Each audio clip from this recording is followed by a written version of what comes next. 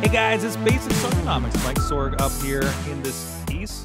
Right, sure. At Sorgatron on the Twitters, of course, sorgatron.com. Sign up. We talk about things on the newsletter and let you know what's going on in this show as well.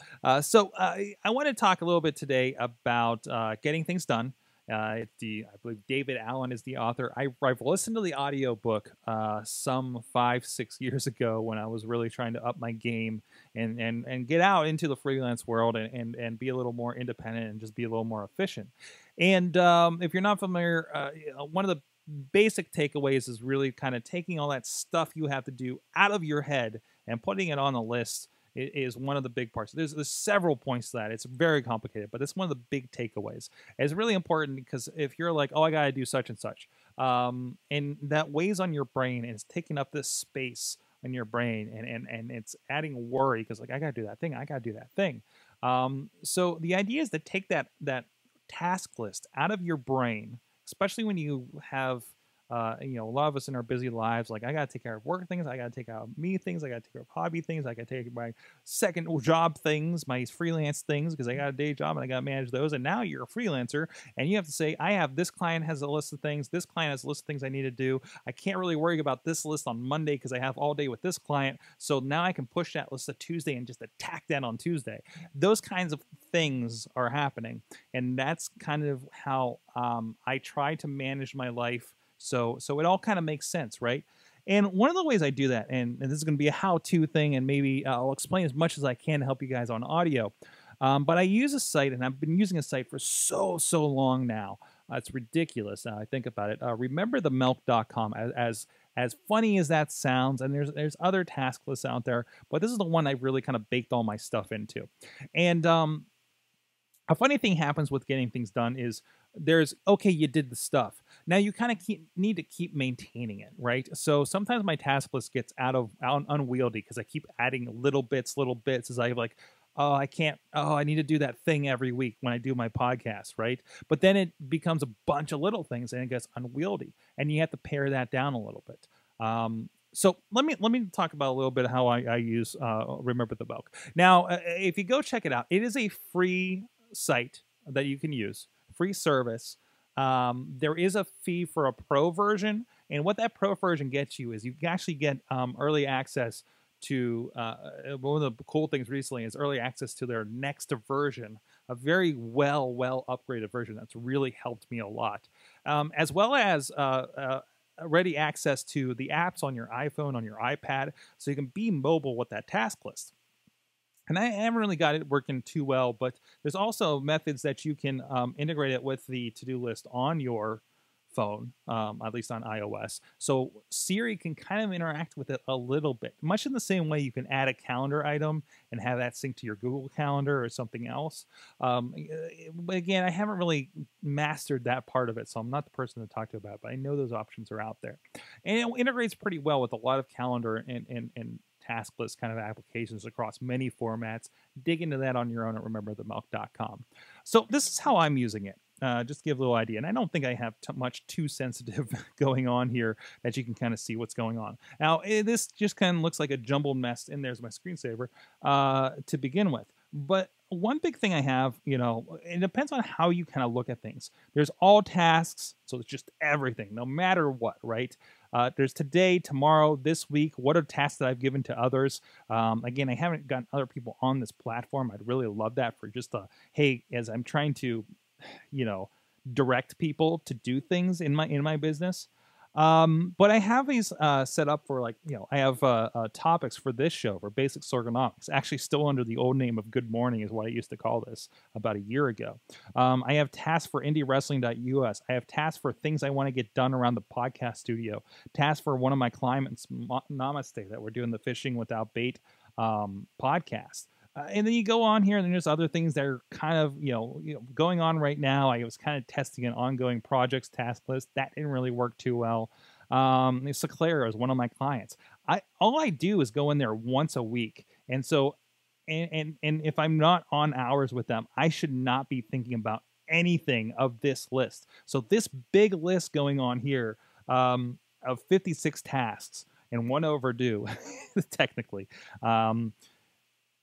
I don't worry about it until Monday. This hides until Monday. I don't even look at this stuff until Monday, or I push everything to Monday, and it's really nice with that.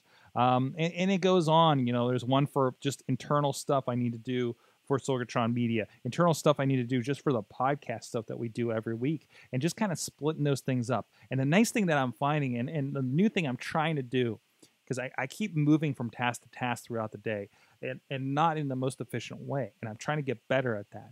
And one thing I want to do is say, okay, this is a half an hour a day you're going to dedicate to working on, say, indiewrestling.us. Okay, here's like an hour a day you're going to work on dealing with the processes and promotions and maybe advertisers if we get to that point with the podcast or the Wrestling Mayhem show or something like that. So I can just pull up this task list, spend a half an hour, whatever the time may be, of just knocking things out for that thing, and then move on to a client perhaps and say, okay, we're going to work an hour with this client today and this project today, and here's the stuff we need to get done, and just knock out that stuff, as long as there isn't anything that's due that day that you really need to get on no matter what. And through that method, I'm hoping you're visualizing with me as I'm going. Through that method, I'm able to knock off tasks, feel like I'm moving ahead instead of doing the giant mass of, oh man, I got all this stuff to do. Because anytime you go to this and you look at all your tasks, you're just going to want to give up and go probably play on Facebook. Trust me. Or do other things. And that is the biggest enemy of a freelancer, of a self-employed, of a self-motivator, self-working kind of person. And that is the biggest thing I think most of us have to fight when we don't have a boss lording over us. I mean, it's that management thing. You know what I mean? And it's having the motivation to do something like that, having the motivation and the patience to figure out a system like this. Now, what I'm describing for you today may not work for you, may not work with the way your mind works for this, but everybody's kind of looking at a more efficient way to do things. And if it's something you can wrap your head around and it does help you kind of get through the day and get more done in the day without just adding less sleep to the day, I think anything like that is going to be a victory for you. So consider, first of all, if you have the moment, go get the Audible free first book or something, and go get the audiobook of Getting Things Done if you're not on that service, or whatever the case may be. Go get it from your library. It should be out there in the library, to be honest.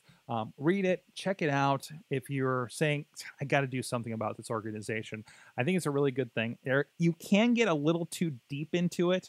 Again, I should go back and read it again, because one thing I should be doing is actually, it actually advises you to go write down some things as you're going and make a list of this, and this, and that kind of stuff. I didn't do that. I listened to it while I was working on stuff, in the background, like radio, and I glommed little bits and pieces off of it.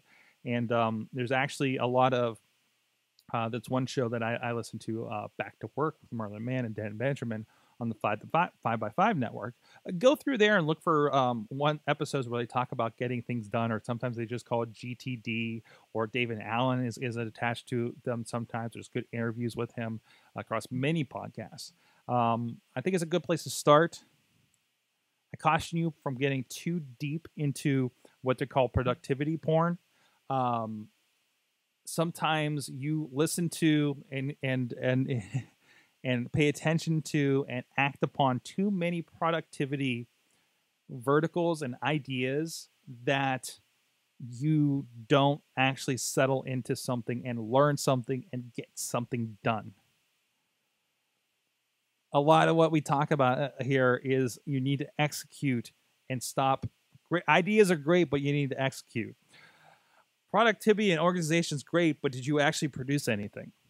Is a question that needs to be done at the end of the day. So go check it out. Getting Things Done. RememberTheMilk.com. My recommendations. If you have any questions about any of them, need some more extended help with them, please let me know at Sorgatron on the Twitter. Contact page over at sorgatronmedia.com or the upcoming Sidekick Mediaservices.com if you need some more professional help.